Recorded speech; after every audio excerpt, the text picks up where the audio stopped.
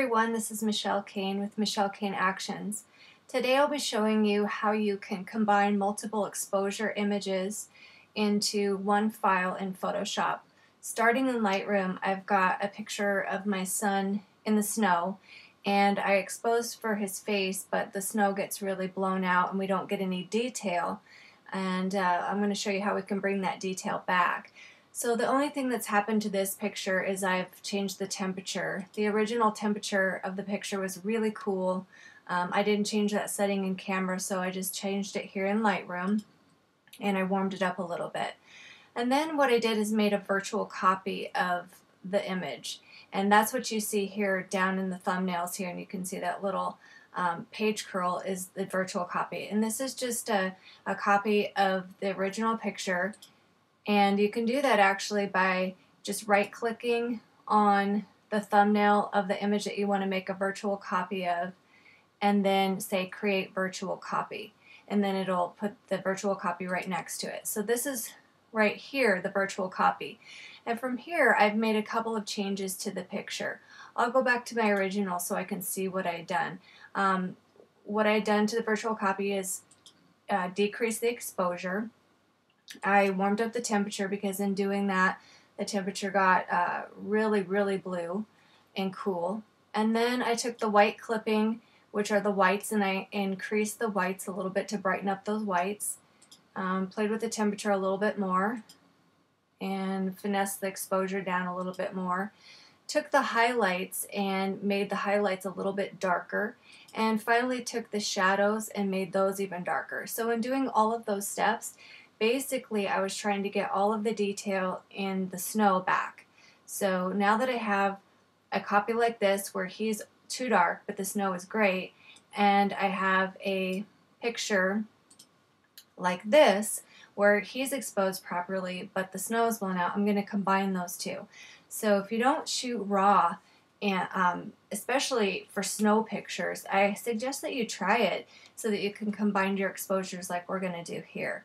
So taking the original and then taking my virtual copy, I'm just going to shift click and select both of those thumbnails.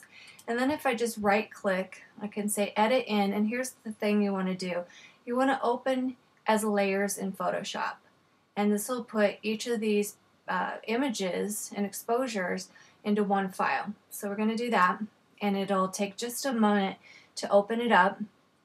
This, what you're seeing on your screen here, is the final edit that we're going to come up with, and we'll go through those steps here as well.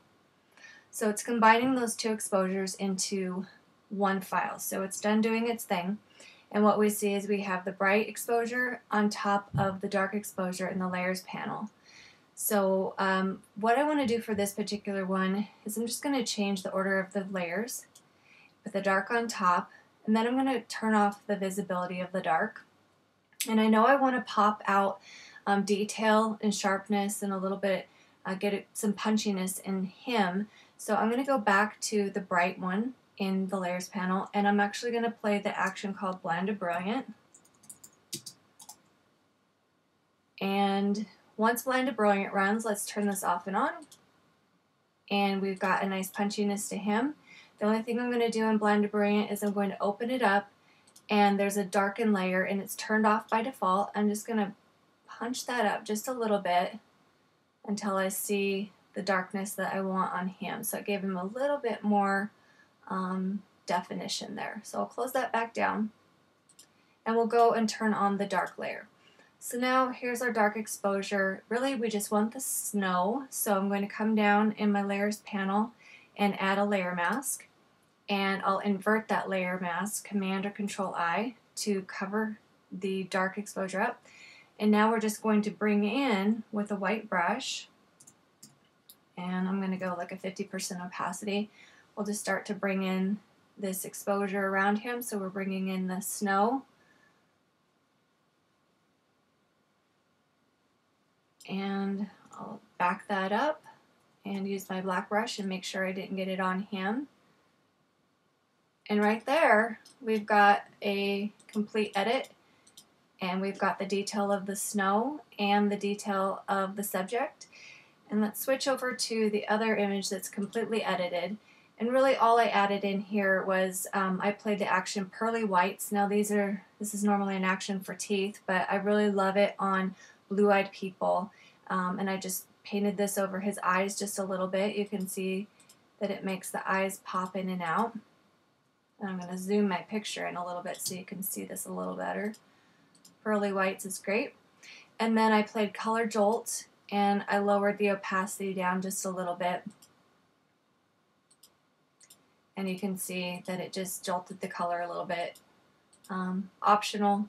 Translucent haze, I just wanted a little bit of softness over the entire picture, so off and on. I kind of like what translucent haze does into a picture, just toning things down a little bit. And then finally I did flawless face and just basically ran it over the snow to make the snow just feel a little bit softer and not so harsh. It's optional again, that's just what I happen to do on this particular picture. I'm going to take that opacity down just a little bit.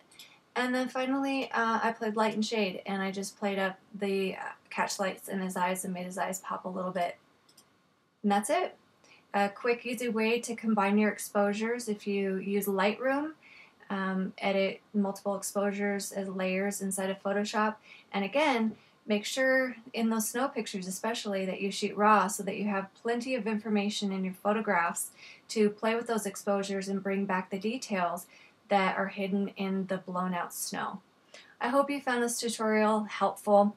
For more information about my actions, please visit my website, michelleKanePhotography.com. Thanks everybody, and have a blessed day.